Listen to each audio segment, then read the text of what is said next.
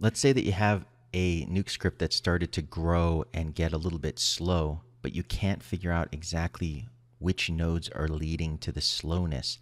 You can use what's called performance profiling in Nuke, and you can either write the output to an XML file, or you can see it right inside the node graph of Nuke itself. It's very handy. So let's load up this script that we want to profile. So we're going to launch Nuke with the -p, big P, and then we'll load up the script that was giving us trouble. You can also launch it from the script editor using this command, start performance timers, in an already running session of Nuke. And you'll see now that Nuke is running the performance profiling, it prints little information on each node about how many milliseconds of CPU time and wall time it's using.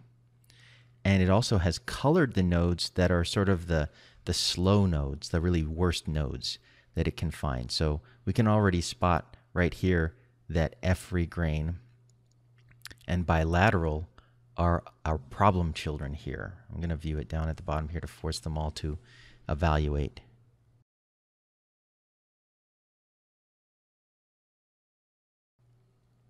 Alrighty, so we have all of our performance profiling information here. We can kind of get a sense of how many milliseconds each node took to run. So yeah, obviously it seems that the only real heavy nodes here are the bilateral, which took hundreds of thousands of milliseconds to run, so several seconds here to run, and F-free grain. That's great. What can we do about that? Because now that we've identified the slow nodes, I mean, aside from them maybe having really bad settings in them that we could adjust, but the assumption would be you adjusted it to make it look the way you needed it to look. So there's not a whole lot you can do to make it go faster if that's the setting that you need. Well, there's a really cool trick you can do in Nuke. Now that we know how to render from the command line, we can essentially disable the nodes only in our interactive sessions here. So, I mean, you could do that manually. You could always disable this node, these nodes, while you were working, the slow ones here, and then speed up your comp. But then, obviously, what if you forget to re-enable them when it's time to render? That could be a real problem. So there's a trick you can do where you can put an expression in them that will enable and disable them automatically in the graphical sessions. So it will disable it in the graphical session, but enable it when you render from the command line. So I'm going to add an expression to this.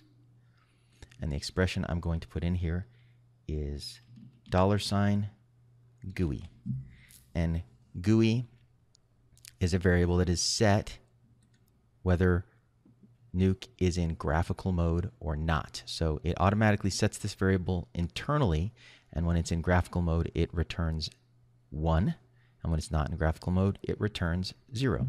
So when a checkbox is turned on, that means 1 or true, and when it's turned off, that means 0. So now that expression will turn this node off only when we're in GUI mode, but when we're not in GUI mode, it will allow it to be turned on again. So let's go ahead and do our F-free grain here also.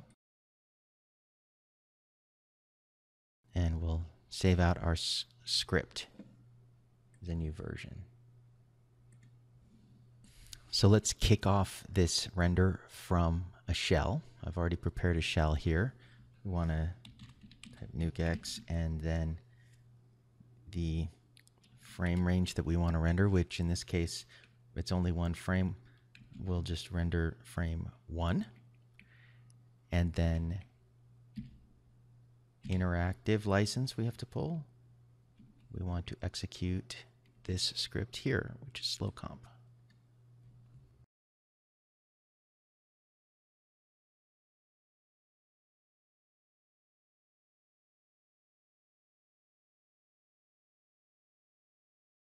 And there we have it. There's our Marcy with our F-free grain, which has run, and our bilateral filter, which has done all its work.